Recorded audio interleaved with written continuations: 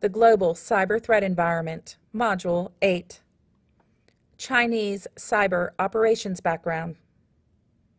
Objectives.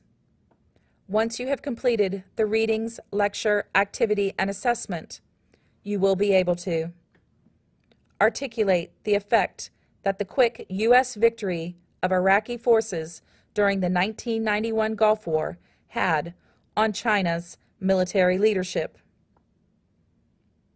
Describe the 3 types of computer network operations highlighted in China's 2013 white paper, Science of Military Strategy. Welcome to the Global Cyber Threat Landscape, Module 8.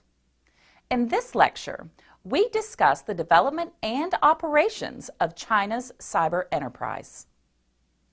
The 1991 Gulf War was a seminal event in prompting China to evaluate the role of technology within its armed forces.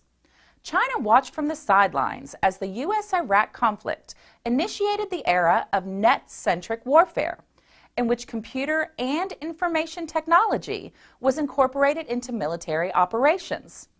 This allowed commanders to increase their situational awareness of the battlefield and thus act with greater unity of effort and efficiency.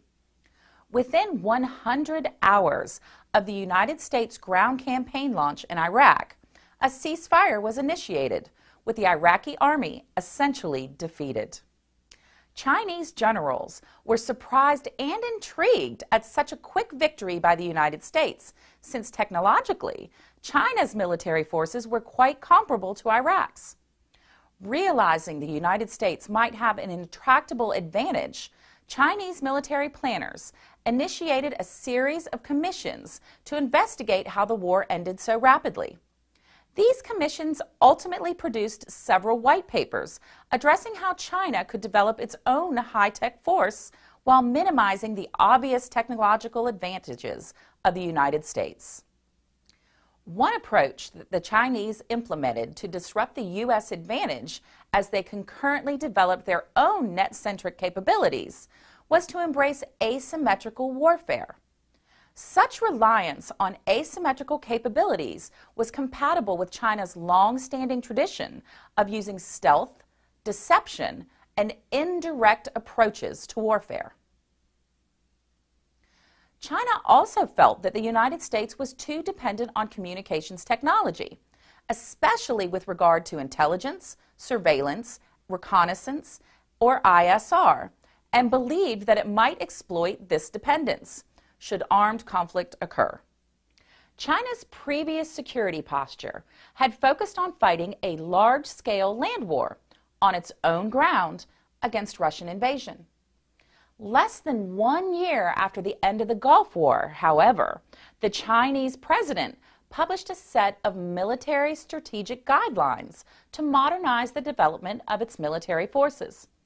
The new posture focused China on developing more joint and maneuverable forces that could fight small regional wars outside its borders. The new policy also addressed China's underdeveloped technological capability and defined a strategy that would allow the country to fight what it called local wars under informationized conditions.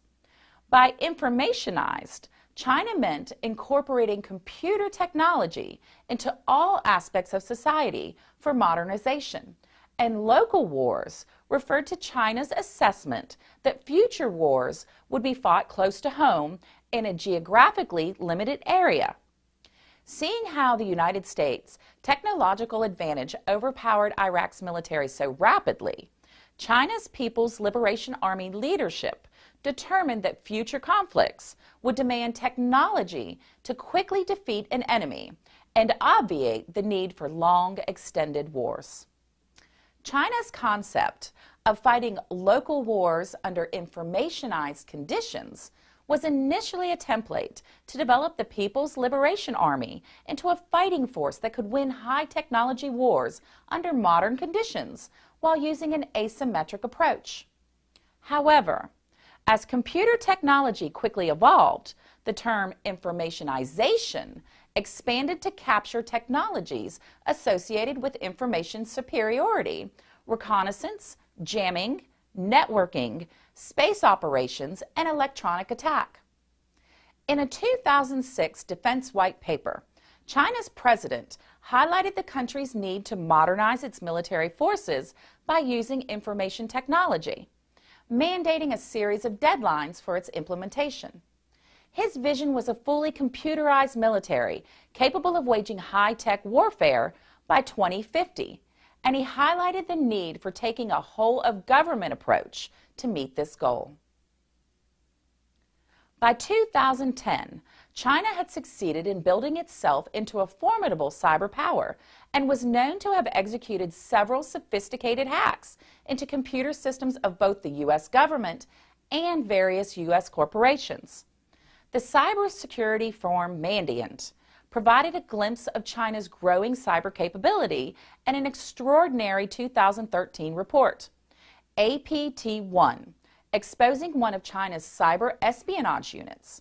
This report highlighted the organization and operations of a highly active and secretive Chinese cyber espionage group, Unit 61398, and its connections to the 3rd General Staff Department of the Chinese People's Liberation Army, or PLA. The Mandiant report was granular about Unit 61398, including members, location, IP addresses it used for hacking operations, and even some of its secret tactics, techniques, and procedures, or TTPs. Another extraordinary aspect of the report was its outline of how broad the Chinese intrusions were, providing evidence that the unit had targeted more than 141 public and private organizations within the United States and other English-speaking countries. Other cybersecurity firms had reported on serious Chinese intrusion sets in the past, but had never provided the granular detail of the Mandiant's APT-1 report. In 2009, the Information Warfare Monitor, a Canadian cybersecurity organization, released a report on the Chinese intrusion set GhostNet, accusing the Chinese government of hacking political, economic, and foreign media targets in 103 countries. The report implicated China in hacking multiple computers associated with the office of the Dalai Lama and other exiled Tibetan individuals in an apparent attempt to track their political and diplomatic moves. Subsequent investigations of other Chinese intrusion sets have also shown what seems to be a narrow mission focus.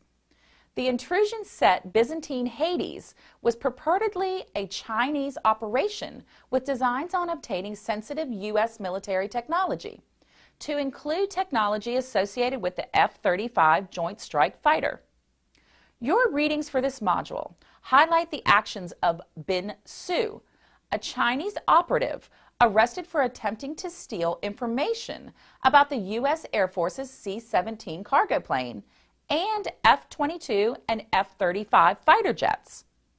As with so many malware intrusions, these Chinese sets all seem to have gained access through spear phishing emails. Historically, obtaining information on Chinese cyber strategy has been extremely difficult, as China is famous for its operational security. But 2013 saw the release of not only the Mandiant report, but also a white paper titled Science of Military Strategy, published by the Chinese Academy of Military Sciences. This publication was the first in which the Chinese military outlined specific types of computer network operations that could be used during a conflict, including network reconnaissance, network attack and defense operations, and network deterrence. The document defined network reconnaissance as exploiting loopholes in an adversary's computers so that spyware could exfiltrate data or scan for vulnerabilities. Network attack and defense operations were described as the highest form of military struggle in the network domain, as these capabilities can best neutralize a strategic competitor's command and control and intelligence systems during a conflict. Network deterrence was defined as actions which display network attack and defense operational capability and the firm resolve for retaliation to prevent the adversary from daring to carry out large-scale network attacks.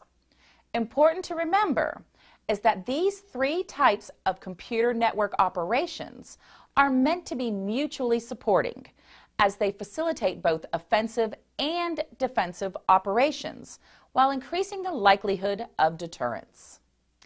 As China's cyber capability grows, the country is actively seeking ways to become more efficient and effective with its cyber capabilities. In 2015, in an apparent effort to prevent organizational stovepiping, China announced that it was consolidating many of its military and governmental cyber organizations into one streamlined organization. The Strategic Support Force, as the new entity is called, includes organizations with traditional cyber missions as well as China's space forces, demonstrating the importance the country places on its space-based communications technologies. China's technological and organizational advancements have been occurring at breakneck speeds, astonishing many U.S. military strategists. If the trajectory continues, the country will likely reach technological parity with the United States much earlier than its goal of the year 2050. Quiz question 1. True or false? The quick victory of U.S. forces over Iraq in the 1991 Gulf War prompted China's leadership to initiate a series of plans to develop and incorporate information technology into its armed forces. A. True. B. False. The answer is A. True. Quiz question 2. Which of the following is not a mission of Chinese computer network operations? A. Network reconnaissance. B. Network attack and defense operations. C. Network disruption. D. Network deterrence. The answer is C. Network disruption. Activity.